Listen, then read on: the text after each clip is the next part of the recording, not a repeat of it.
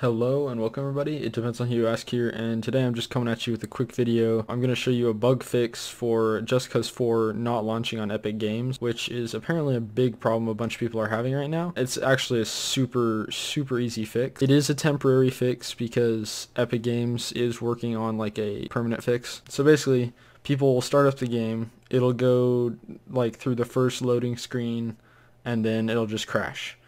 And although Epic Games or whoever's in charge of this is working on a bug fix for it, there is a way where you can easily play the game and just avoid this whole thing right now with only like one tiny little step.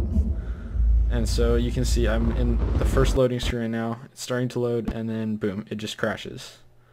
So when this happens, basically all you have to do is come over to your internet over here, and as you can see I'm connected to the Clinton email server, and just disconnect. So that will disconnect you. You won't be able to launch any like online games or anything, but then you just go back to Just Cause 4 and click launch. And so again, it's going to go through that first loading screen. You'll see it would start to crash right after this bit right here.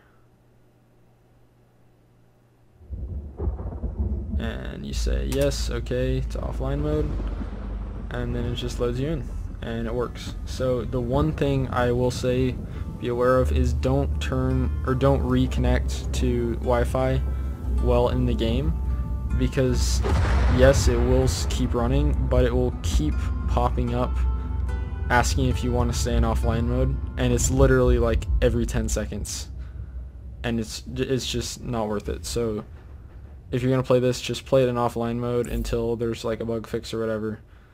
And I hope you guys enjoyed.